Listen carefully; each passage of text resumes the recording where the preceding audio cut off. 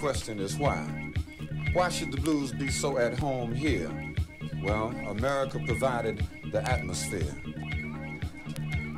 America provided the atmosphere for the blues, and the blues was born. The blues was born on the American wilderness. The blues was born on the beaches where the slave ships docked. Born on the slave man's auction block. The blues was born and carried on the howling wind. The blues grew up a slave. The blues grew up as property.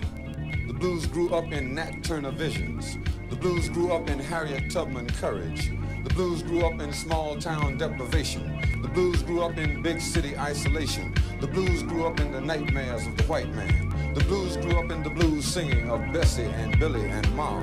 The blues grew up in Satchmo's horn, on Duke's piano, in Langston's poetry, on Robeson's baritone. The point is that the blues is gone.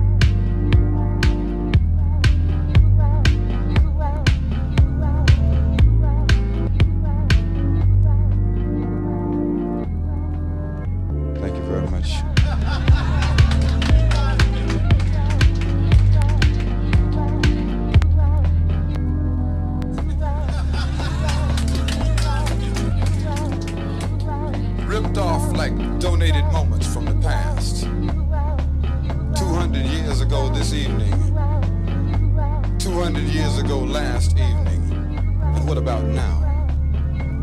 The blues is now. The blues has grown up and the country has not. The country has been ripped off. Ripped off like the Indians. Ripped off like jazz. Ripped off like nature. Ripped off like Christmas. Manhandled by media overkill, goosed by aspiring vice presidents, violated by commercial corporations.